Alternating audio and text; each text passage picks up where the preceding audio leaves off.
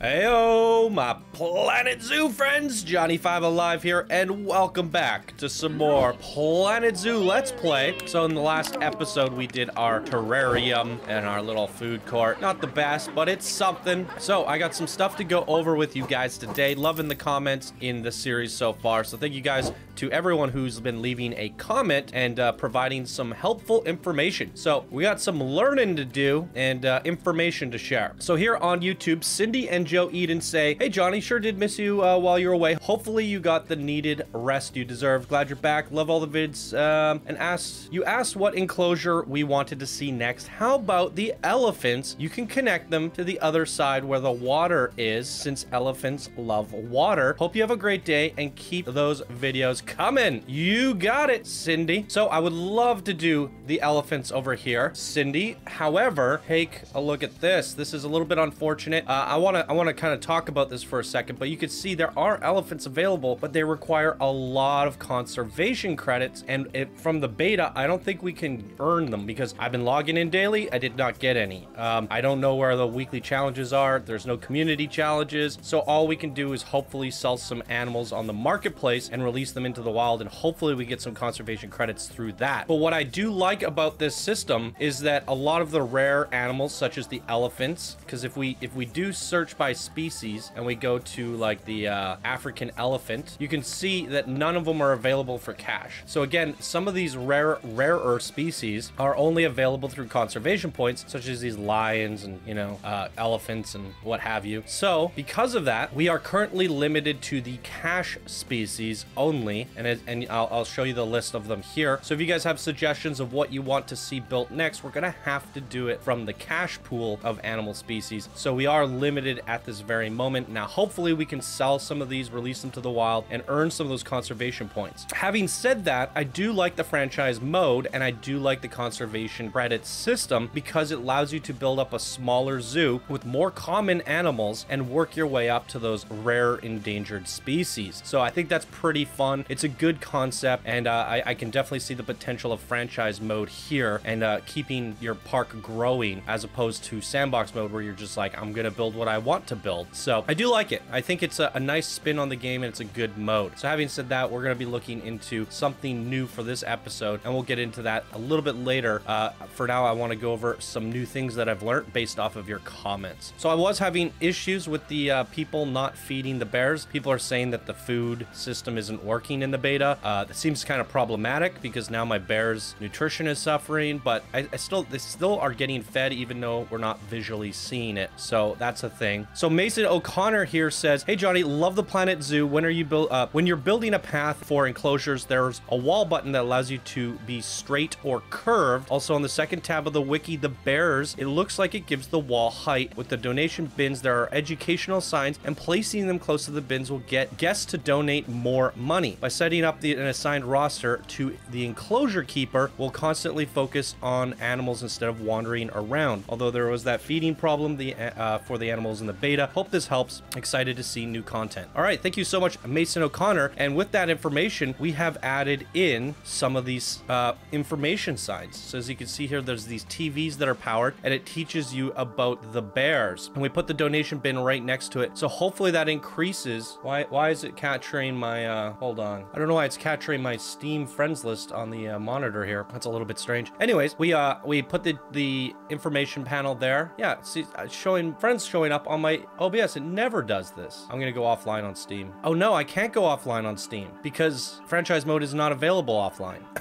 That would be terrible. So we've also added in more information panels over here. Now these do require power. So we want to make sure we've got them within our power region. So if we look at our power. So I did want to put some over on the bridge, but it's just unfortunately out of range near this donation bin. When we do expand the power, I will add in more of those information signs on the backside as well. So we just need some time to build up our zoo a bit more so we can add some more of these in. So thank you for that tip. That will hopefully increase our revenue that we've been struggling with. And same thing goes over here. We have the exhibit panels that you can place down, and it teaches us about the frogs, the poisonous frogs that we have in here, which should also hopefully increase donations, as well as the Goliath toads. So helpful information there by Mason O'Connor. And then he also mentioned about the pathing system, or should I say the work zones. So I made a work zone here. I don't know how to look at my work zone rosters. Maybe if I just make a new one. So yeah, you can see the work zones. Work zone 1 is the grizzly bears. So I selected everything in this region, and that is our grizzly bear region. So Cruz Henson is working the grizzly bear area. So as we expand the park, he's gonna only tend to the grizzly bears, which is also very helpful. So we'll look into the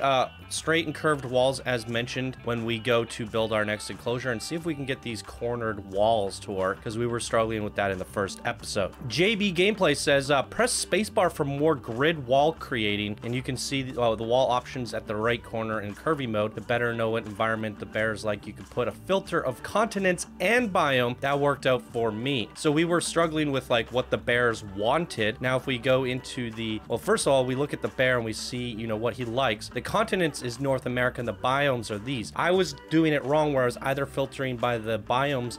So what you want to do, this is a pro tip, you want to go to the 3 biomes that he likes, the temperate, the taiga, and the tundra. And then you also want to add the continent, which is the North America. Now we've filtered out all this. Now this is everything that the bear loves. So you want to do that and filter from this and then go ham, and you shouldn't have any problems with the bear complaining about the habitat. As you can see, there's still a few complaints here with the mangrove trees and a couple reeds that we have over here, but I like the way the reeds look, so I'm gonna leave it. But yeah, if you want the bear to be perfectly happy, everything here should work. Maple trees and all that good stuff. Ponderosa pines, beautiful. So really good tip there. I had the right idea, but I should have just combined the 2 filters together. So that is great to know that it's not actually as difficult as I thought it would be. I forgot to mention in the last message by Mason O'Connor here, they were talking about the Zoopedia showing the fences for the grizzly bears. I don't know how I missed this, but you can see here that the minimum habitat requirement is 750 meters squared. Now, that's kind of hard to tell in Planet Coaster what 750 meters squared is. So that's something we're gonna have to learn over time. They don't care about climbing things. They don't really care about water apparently, but I do have water in there and they are swimming. It does tell you your temperature here. So I was like, how do I get my temperature just right? So anywhere between -10 to -28 degrees Celsius. Is that minus? Really? So we could see here that these are set at 0. The temperature change is -37 degrees Celsius. So that should help get your temperatures just right for your animals. So going back to that Zoopedia, on the second tab here, natural habitat, it does say grade 4 fences. Now, this person, Mason, said here, it tells you what height the fence is meant to be, but it doesn't. Now, if I look at a different animal here, like the Gemsbok, it requires a minimum of 4 feet, 4.12 feet. Now, I'm kind of confused that they say feet in this, and then the actual game is done meters. So hopefully they change that in the actual release of the game, because you now have to do the conversion yourself. I'm on the metric system. The game is on the metric system, but the information is delivered on the imperial system, which is kind of strange to me. And you can also see here, they're doing meters. So why would they say 4.12 feet? A little bit strange there, but it also says here they want a grade 2 fence. With our grizzly bears, it says a grade 4 fence. But if we go into our barriers, none of the barriers are listed as grades. They don't actually tell us what the grade of the fence is. So if anybody has a tip or a pointer on that, the help button isn't working. It would be nice to know what these grades are. Now, I'm assuming like corrugated metals, like your highest grade, grade 4, or maybe that's grade 5. I don't know. Well, let's count them out. Like hedge, that's definitely like a 1. Wood would probably be a 2. Brick, oh no, we have chain link fences. So maybe hedge is 1, chains 2, wood is 3, 4 is brick, and 5 is corrugated. That would make the most sense to me. I don't really know for certain. But yeah, it would be nice to know what grade they are. So we have a brick wall. It doesn't tell us what grade it is. But going back to the area that we need for our grizzly bears, we have 3,600 square meters, and they require 800 square meters of water. If we look at the grizzly bear itself, you can see here, it's 2,800 square meters out of 850. That means we're over our quota. So that's good. We've given our bears tons of space. Now, what I am curious to know is if this increases in number when it increases in capacity. Now, once we get like 6 bears, 7 bears in here, is this gonna slowly, they're gonna want more and more space. So we gave them so much space, like 3-fold of what we actually needed. So if we would have just made it like this big, that would have been more than enough. But when the bear population increases, I'm sure this number is going to increase. I don't exactly know. We'll have to find out. But yeah, this is good information. So again, going to the Zoopedia, going over into the second tab here, you can kind of get an idea of what we want to do. So we can get that information before we go planning our next area. So those are all the tips and tricks by you guys in the comment section. Once again, thank you everybody for that information. I think that's very informative. We learned a lot based off of your comments. And with that, we should go forward and try to build another enclosure. Now, we had the request for elephants. We can't do that yet. So maybe what we'll do is like, we'll make a hippo area over here because hippos also love the water. So maybe that's what we'll do there. But for now, I kind of want to do something small and simple, and we're going to go over here. So let's go to the Animal Trading Center and see what we have available to us. I think what we're gonna do, honestly, I kind of want to do the timber wolf, but we're gonna mess around with the warthogs. I like the idea of doing warthogs. So we're gonna buy a female, a male. Are there any other available? We can add in more later, and we can also hope that they breed. We're gonna do a little bit of a smaller build today because we went so big with the bears, and we've already eaten up some time going over those tips and tricks. So here's the 2 warthogs that we have available to us. Here's the stats of the genetics and breeding. We have a very, very small female and a big boy. He's a big boy. All right, let's go over to the Zoopedia and learn about the animal. Let me know it down in the comments below. Do you guys like me reading out the backstory and learning more about the animals here? Or do you want just to see me building? Because I do find this information quite informative, and I like learning about the animals myself. So I'm just gonna continue doing this unless anyone has any complaints about it. So let's get into the common warthog. Population in the wild is 250,000. The common warthog, or Phacochorus africanus, lives throughout the sub-Saharan Africa in a wild variety of environments. Although not currently endangered, the species is vulnerable to drought and hunting, as they are often viewed by humans as pests. The reason for this is twofold. Firstly, they can spread disease to livestock. Secondly, they can destroy crops on farmlands when rooting with their tusks. This has resulted in some pockets of the population being wiped out. The common warthog has a large head with a coarse mane and hair and distinctive tusks. The upper tusks are large, thick, blunt, while the lower tusks are short and sharp. Warthogs also have large cartilaginous protrusions in their cheeks. The males average 1.3 and 1.5 meters in length and between 60 and 150 kilograms in weight, whereas the females average shorter and lighter, averaging 0.9 to 1.3 meters long and 45 to 75 kilograms in weight. Now, they do alternate between kilograms and pounds, which is also strange, also when they're doing between feet and meters. So a little bit of inconsistencies in the information throughout this game so far. So here's the region, sub-Saharan Africa, and the biomes here are the savanna and rainforest. So if we combine our filters together, we should be able to build our warthog area quite easily. Looking at this, they need a grade 2 fence with 3.3 feet. So grade 2 is pretty low. I'm assuming a chain link fence should work for us here. So we're gonna try the chain link fence and see how that goes for us. And they like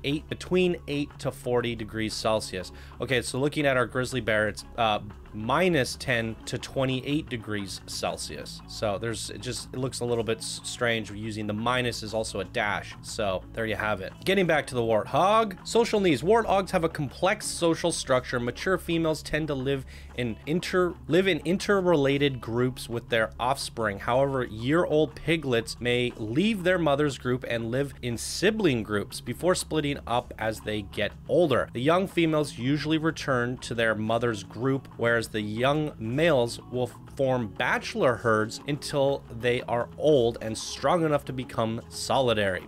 Reproduction. Male warthogs have two strategies for mating. These called tending and roaming. A tending male will join a sounder of females during the mating season and block other males from coming close, as well as try to stop females going to other males. Roaming, so they're very controlling. Roaming males search for multiple sounders and attempt to mate with females from the groups, often competing with the tending males. The female common warthogs are pregnant for 5 to 6 months before giving birth to 3 to 7 piglets in their burrow. These young piglets reach maturity in 2 years old, although males are unlikely to mate for the first time until they reach 4 to 5 years old. All right, and here's a look at all of their information. So the group size is 1 to 10, up to 1 males, up to 9 females. Bachelor group size is 1 to 2. Female bachelor size is 1 to 10. So based off this information, I feel like we're going to be okay getting 1 male and a whole bunch of females. That should be okay. And then we won't have too many guys duking it out. But they should breed quite quickly based off of the 5 to 6 months. And then they breed 3 to 7 piglets. So it might be okay to just leave our 2 in there for now and maybe add in a second female at some point, because once they have their batch of piglets, we're gonna have a lot of warthogs here on our hands. So we have the fun facts here. The name of the group for the warthogs is sounder or sounding. The upper tusks of the common warthog can grow 25 centimeters long. Common warthogs sleep in abandoned burrows of other animals, usually aardvarks. Wow, that's interesting. So not only are they controlling, they just freaking snatch other people's homes. Freaking, they're bandits. The tusks of the warthog shear against each other, making the bottom tusks razor sharp. Warthogs use these for attacking predators. Common warthogs back into their burrows, so they are facing outwards and can charge at predators if they are at risk. They just lunge out of the burrows. Interspecies enrichment. Common warthogs will be enriched by sharing their habitat with these animals. Oh, wow. Interesting. I did not plan for this, everybody. And that includes the elephants, the buffalo. Wow. Okay, so we kind of want to put them in like a big open area, and this does answer my question of can we have interspecies mingling within enclosures, and that's definitely true. So what we would want eventually is a big open area where all these animals are sharing the land together. But for now, we're gonna just create like a small little pig pen is what we'll do, and later on as they develop and breed and grow, we'll release them into a bigger area that we can develop. I mean, we don't even have access to elephants or buffalo, I don't believe, but we can have like the ostrich, the antelope. I think we can get zebra and springbok. So we'll make like this nice open area where these guys can roam around, and we'll let some warthogs chase them about. Boom. Okay, so we're gonna start off with our chain link fence. From the looks of this, a grade 2 fence of 3.3 feet. What is 3.3 feet in meters? 1.005 meters. So we just want to go over 1 meter chain link fence should suffice to keep our little warthogs in. So let's try this out. First of all, we're gonna need a pathway for our workers to get back here. So, oh, you know what? I didn't put the bathroom near our food court. Put that in here. All right, so we want a pathway for our employees to get back to this area that we're gonna have staffing them, and we want that staffing area to be somewhat far away from our food court, because staffing areas make people sad for some reason. So yeah, we'll have this kind of separation between this stuff. So the guests should be able to kind of watch through a chain link fence, I would imagine. Is watching pigs while you eat the greatest idea? So while we're on the barriers, see, we have the curved barrier top, habitat parameters. Someone was saying you could turn curved off straight sections. There we go. And it doesn't work. You can't do right angles. So you still have to curve it, which is strange. You know what I'm gonna do? Build this back part up. So how much space did we need for these? We need 300 meters squared, and this was 3,000 roughly. So we need like a 1/10 of this. So I think having like this area here should be enough. All right, we got cornered right angles here. We got it to work, so that's good. This is our area. We don't want these trees in there, so we don't know if they like them yet. And then we want to continue our pathway right to the back.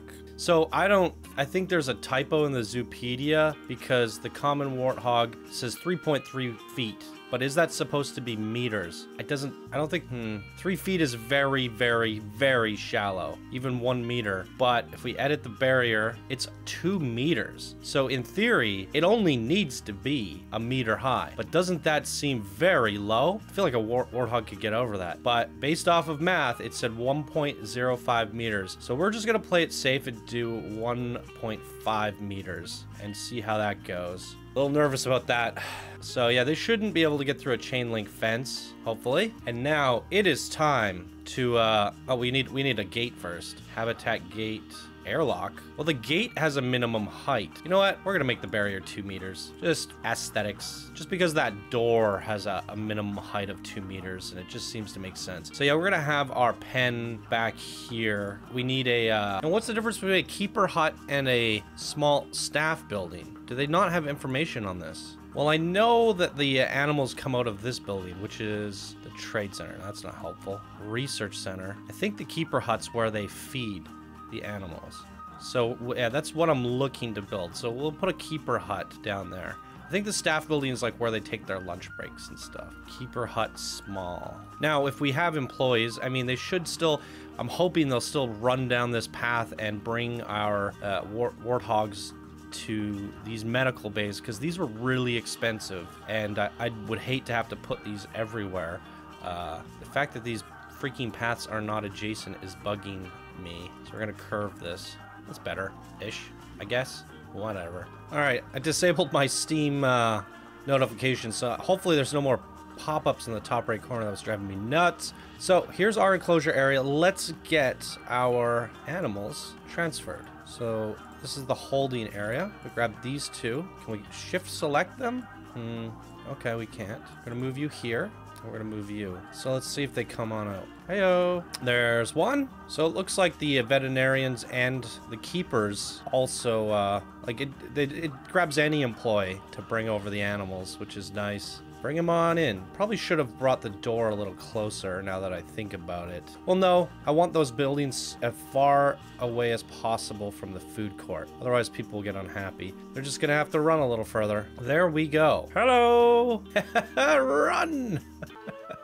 All right, let's figure out what we need to do to make these little guys happy. Now, how's our money doing? It looks terrible, but that's because we're building stuff. All right, well, hopefully this brings in some monies. So, habitat.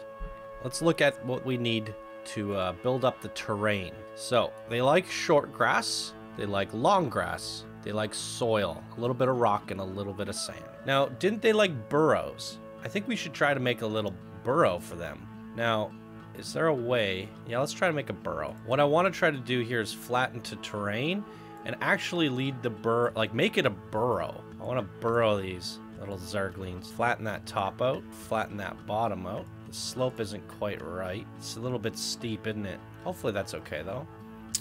Smooth that out. Smooth all this out. Oh, putting holes in the back. Yeah. I need to do more terraforming before I put the fences in the future. Just because it gets a little bit chiseled in the back, and it creates some strange deformations. It's all right, though. All right, we have a little burrow. Literally looks like a burrow. Hopefully the warthogs can get up and down this ramp quite okay. I like that, though. I mean, it's a little ugly looking, but we'll dress it up.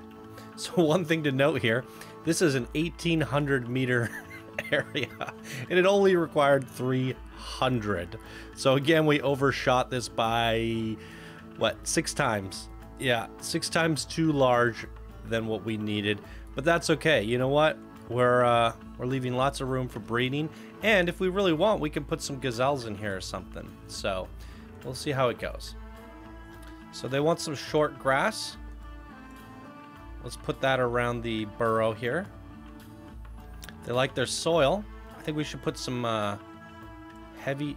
Well, let's put the soil down in the burrow here. And some heavy soil out front. We'll make this like a mud mound.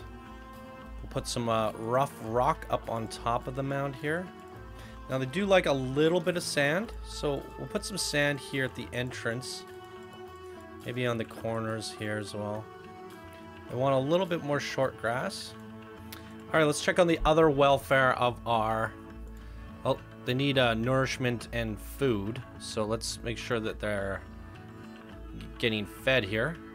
Oh, you know what? Let's make sure we get some research going. Yes, Warner, research. Why is it not working? That's not working. Oh, you have to click onto it. Now let's make sure our bears get some research too. And these bears are fighting way too much. Always injured. Okay, we're gonna put the feeding trough over by the door because we've been having issues with the keepers not really feeding them. Put some water over there too. I'll put a small feeder trough over here just so the guests can come check them out. Now the beds and shelters, let's put a large one right in our cave. Oh, maybe, yeah, that works. Look at a small one in there. Put a bunch in here. There we go. I quite like that. Alrighty, what else do they need? Habitat. They need the plants. We need plants. Let's get the plants going. So, this is where we made our mistake last time. Let's not make our mistake again. So we're going to go into our filters. We're going to reset all the filters. Our biome is going to be grassland and tropical. Grassland, tropical, and we're going to go to continent Africa. Boom. That's everything we should need to decorate our pig pen. Ooh, this is exciting. You know what? There was a mud pen in the tutorial. I think that's something we have to research as we go deeper into the research of our warthogs. We should be able to get like a mud pit. Now, I want to have like a little... I don't know if they like the water as much. Actually, we should be able to find out, right? Animal has no preference for water. They don't really care about the water, but I was thinking it would be kind of nice if we could make like a little muddy swimming pond. Let's just try it for the sake of it. Just a tiny little rough water area. Ugh, it's kind of big. Still too big. That's not bad. I'll put heavy soil in there. All right, is that enough? Decorations, habitat, coverage. We've over-covered. Let's get rid of some of these ferns. I felt like they were a little too green. Over-coverage is a thing. All right, we're getting rid of the ferns. So they actually like it open. Okay, we can get rid of some more stuff back here. Still over-decorated. How we doing now? All right, just the right amount. Perfect. What, they don't like the reeds? They should, because the filter is set properly. Whatever. The reeds are staying. I like the reeds. I look at them running around, having a grand old time. Okay, let's see what else they need. Nutrition. They're starving. Let's call the keeper over. Okay, the keeper is there. They're gonna get fed in a second here. So, enrichment, we're just waiting. On research. Other than that, we're doing great. Our welfare is great. What we should probably look into doing is seeing if we can get another female in here. Only a male available. We just can't afford. Alright, we'll just have to check back in. I don't want another male. Okay, he's using the den. Or she is. This is great. Look at them go. There's food. It's very shady over here. Okay, oh shoot. We need donation bins. I'm gonna move the picnic tables out more. So we do have power in this area, luckily. So we can put all these screens and stuff in. So let's try this. So once you place the screen down, you can select the animal, and it only shows the ones you have available. You put it upside down. There we go. And is there any other information we can give them? Conservation information board? Sure, let's get one of those. Put that there. And what kind of information? Yeah, let's just pick climate change or something. Maybe not. Poaching and exotic pet trade. There we go. Cool. I think that should do quite nicely. Oh, an education speaker. Let's do that. I think we want it near the donation bin, don't we? We can choose... Oh, we can educate about warthogs on the speakers. Very nice. Look at that. Education speakers, donation pins, information about the warthogs, and some conservation info. Boom. That's a pretty nice little area. I'm not a big fan of that tree, but whatever. The warthogs like it. That's all that matters, right? Now, hopefully this attracts more guests. Now, we will, when we expand the park, we'll have like another viewing side over here. I don't know if we'll go on the back side, just because, I mean, I don't really think I'm going to have the park go all the way out here. Well, you never know, but it's an option. Holy moly, these maps are huge. Oh my god, I got a lot of work to do. I feel like I've been playing for a long time, and all I got is this. What is this? Well, we're starting to fill. We've got some shape going. Like, I like the terrarium going through to the food court and warthog area. It's cute, it's quaint, it's off to the side. I didn't want any big main attraction. I mean, yeah, warthogs aren't the most exciting creature or animal.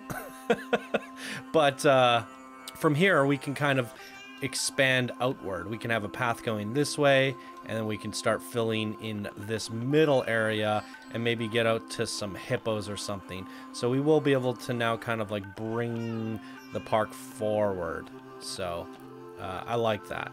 And, you know, we can expand off the side here. So I think that'll be the plan going forward into the next episode. We'll try to build something here-ish. We'll expand that pathward going outward. And then, yeah, we can just connect and fill around that. But we're going to need something in here. I'm going to be keeping an eye on the comments, because in the first episode I did ask you guys what kind of animals you would like me to build. And, you know, the only person that said anything so far was asking for elephants. And again, we can't do that unless we get the conservation credits. So here's another look at them. I mean, this episode might be released in a day or something, but I'll definitely be keeping an eye on the comments. So hopefully someone mentions what they would like to see next. I'm going to go refresh and see if there are any requests. Let's sort it by species so we can see what's available. So there's tons of buffalo, some giant turtles. I think having a small little turtle area might be cool. What we could do with that, I'll show you in a second. Let's just keep looking through these. Ostrich, more turtles. Okay, I mean, we could put a bunch of turtles together. The peafowls, we could have a cute little peafowl area. I definitely I want to play around with the monkeys and do like a jungle gym, because that's like a neat little aspect to the game. Wolves are cool, so yeah, we'll play around with that. So I'm kind of leaning towards turtles and peafowls, maybe. Just some small filler stuff, because we do need to make that money. We're losing some mad cash here. Holy moly. Our money's just plummeting. Oh my god. Pause it. We can't lose any more money. I don't know what I'm doing wrong. I mean, donation bins, education. We have shops. I don't think we would need any more shops than that. I mean, okay, there's a lineup for Looney Balloons. I could get a second Looney Balloons out here or something like that. Yeah, there's a lineup for that. So maybe we can consider doing another Looney Balloons and bathroom somewhere else. Somewhere over here. But in order to do that, we need to build out, I feel. So, yeah, what I was thinking is, like, we could have, like, another area here, and that will be for the turtles, and they can kind of go in the water. I don't know. Or we could just build a pond in the middle and have turtles there around a pond. That might be cool. And then the hippos over here. And then something for the peafowls would be just like make a little hedge maze area. Yeah, fill it up. Small little area for peafowls. Peacocks. Yeah. Bears are doing great. Do we have any cubs yet? The toys bouncing around in there. No, those are turds. Those are not cubs. It takes a while, doesn't it? Can we tell if they're pregnant? That's Varden. 11 years old. Come on. Their nutrition is suffering. And so is their water cleanliness. Why do our keepers suck at their jobs? I'll have to look into this stuff after the episode and see if I could just clean up the management. I would like to know... Adult population is... Oh, that's why they keep fighting. There's too many adults. Look at that. We have to sell our females. Okay, so the area is way too large, and this whole area is for like 2 bears. We have to get rid of someone. Okay, well, let's find out who's the least healthiest. Well, look, there's also... Jeez. Where's our other bear? Zoe. Oh, she's a bronze rating. What is this? Animal appeal, 3,500. 3,700. 3,700. So, Zoe's the winner here. She's the prize bear. So we're gonna have to get rid of these, unfortunately. So how do we do that? Send an animal to storage and trade center. Womp womp womp. Bye bye. So now, adult population, is it gonna change? It's not changing. Well, why? Why? I do not understand. Do I have to actually get rid of them from the animal trade center? Unfortunately, we do have to get rid of them. What does this button do? It would be nice to send them out into the wild or something. So, we are going to trade them back in for money. And our money is just plummeting. Okay, it's not plummeting as hard anymore. Okay, there we go. Adult population is good. It just updated. So you basically want to learn from my mistakes here. The area that I built is literally like 3.5 times bigger than it needed to be. So you could probably make 1/3 of this. And 2 bears, 1 female, 1 male, adults, and that's it. They'll fight otherwise. And now that they're happy, they might start breeding, and having cubs on top of that might be okay. So learn from my mistakes. This whole area for 2 bears is just simply ridiculous. That would have probably helped with our money issues, because there's a lot of upkeep with all of this area. So yeah, I guess I just made the same mistake over here. Let's see what their population's like. So it looks like they can do with more, but they are happy with where they're at. So we can add more females in. Let's see if... Whoa. Research collected. Grizzly bear. Hey, why did you stop researching? I have some issue with the research. They're only doing 1 at a time for some reason.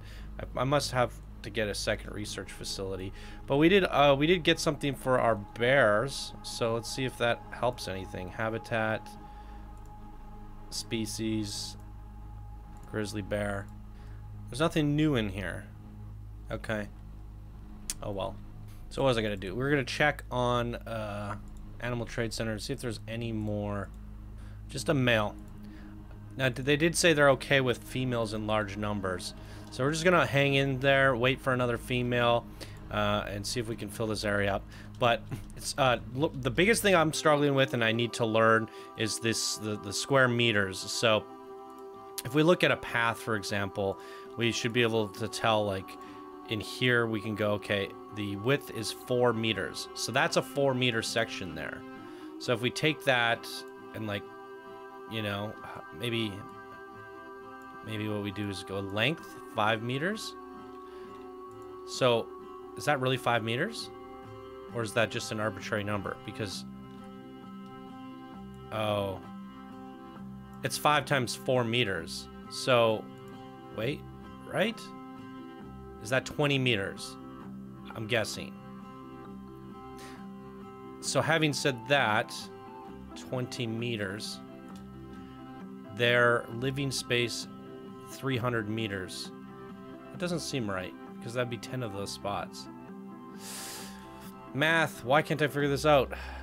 I was just trying to think like I could measure this, but that doesn't seem correct to me. So I need to find a system to kind of like square out an area and go, okay, this is 300 square meters. Let's build no bigger than this and put the animals that we need in this area and leave it at that. No more super... Did I hear protesters? No. Yeah, no more super big areas for so few animals. Our money is tanking again. I think this zoo is going to go under eventually. Hopefully in the next episode we can save it by adding in more small-sized pens with animals, and we'll try to build up something as quickly as possible. But yeah, this is pretty difficult, I must say. It's a big learning curve. Like if I were to restart, yeah, my bear area would be a third of the size. That would probably help on money. We would have made this like a third of the size. So I can definitely compact things a little bit more.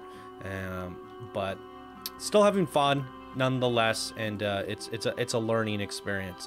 So we're just figuring things out as we go and going bankrupt in the process. So there you guys go. That's the Warthog Den Enclosure, and that's pretty much where we're going to leave it for this episode, I think, and we'll figure out something for the next one and start filling this area in between here up. Boom. All right, thank you guys so much for watching. If you enjoyed, please be sure to smash that like button. If you're new here, subscribe for more daily Planet Coaster and Planet Zoo content.